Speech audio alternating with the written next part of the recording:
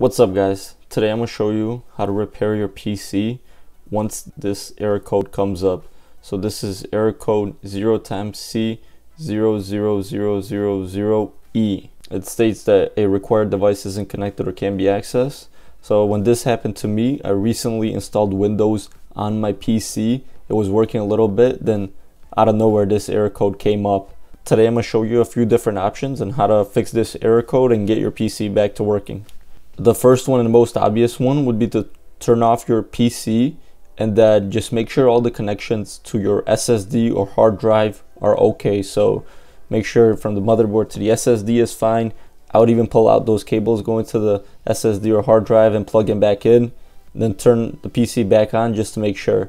Next thing we need to do is go to the startup settings. But whenever I press this F8 key, it would just refresh back to this recovery page and it didn't work. So connect the USB that you used to install your Windows 10 application back onto your PC. So right here I have a PNY 128GB USB that I'm going to use that has the Windows 10 media installation installed on it. So I'm going to just plug it back in the PC. So with the USB logged in, we need to go to the UEFI firmware settings or the BIOS settings. It might be on yours. So let's hit escape and go there. Here's the UEFI BIOS settings on my PC. On here, you should see somewhere where it says boot priority. The Kingston SATA drive that I'm using as my main SSD, 240GB. And right underneath, you have that USB that I just plugged in, the PNY USB. If you can, probably put this one up here. And then here on the boot menu, we're going to select this as the main boot. Alright, so this is the screen you should get. So this is the Windows startup screen since we have the Windows media installation on there. From here, we'll be able to get to the boot settings that I was talking about earlier. Select the language that you want to download the Windows software to. Next, and instead of doing install now, we're going to try two different techniques to repair it. And if we don't succeed, then we'll end up installing it. So hit repair my computer. Now this is the startup settings menu that I was talking about earlier. So we can go to troubleshoot. And then we're going to do a startup repair. It might also say automatic repair on some. So let's hit that and Windows 10. And then just going to diagnose the PC or repair it for us. Now this might work for some people, but here it says startup repair couldn't repair your PC. So nothing. It wasn't able to fix our problem. Then we're going to have to go back to the advanced options menu. Now in this third option, we're going to repair the BCD booting from the disk. So let's go back to troubleshoot and then command prompt. We're going to have to type these following commands in order.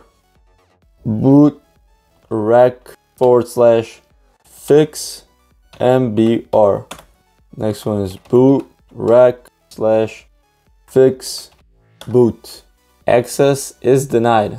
Like I said, for some this might work. On mine I don't have access to it, so most likely it won't. Let's do boot rec rebuild BCD. Operation was successfully completed, so that's good. We're going to restart the computer and see if the issue persists. So we're going to go back to the BIOS settings and then change the boot option to the actual SSD that you're using for the computer. I can change the boot menu through here, but here let me show you another way to also change the boot menu. Go to advanced options in the bottom and then go to boot. So you have the boot options. So my boot option number one is that USB drive, but if yours is this Windows Boot Manager, which is your regular SATA drive, make sure you change this one to number one. Let's restart it and see what happens.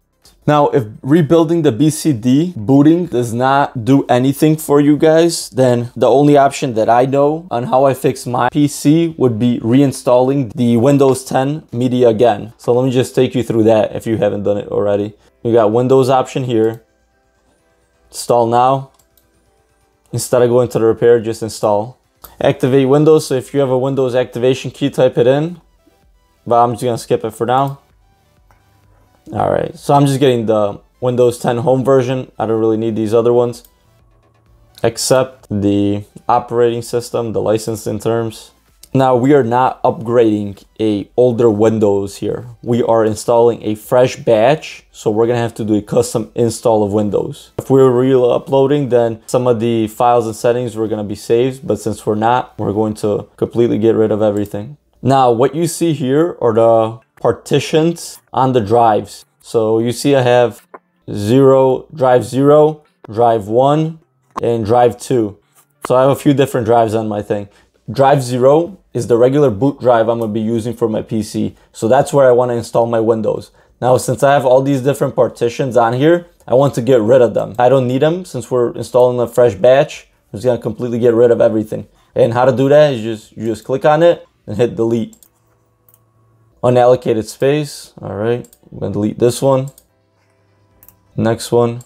And then you can see as you delete it, the total size of this one increases. The unallocated space one. All right, so this drive, 240 gigabyte SATA drive. So that's what I'm gonna use to install my Windows. Now this one are 2 other drives that I have. These are 1 gig M.2 SSDs as well, but I don't want to install Windows on here. I just want to keep these for memory. So I'm gonna leave these as they are. So click on this one and hit next.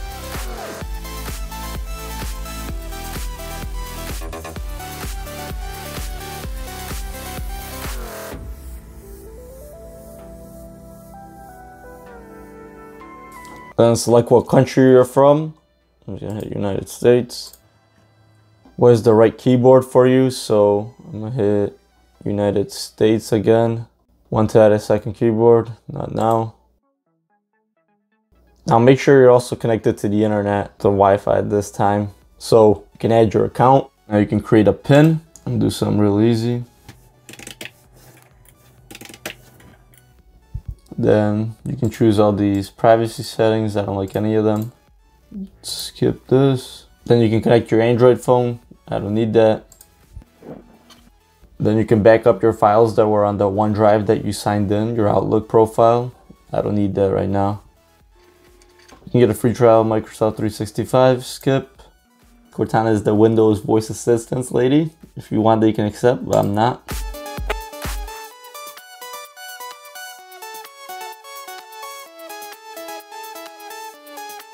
And here we are, guys. We got the Windows home screen. So that error message should not appear anymore during the Windows boot up, and you should be freely able to use your PC as you'd like. If this video helped you guys, give it a thumbs up and comment below. Until next time, peace.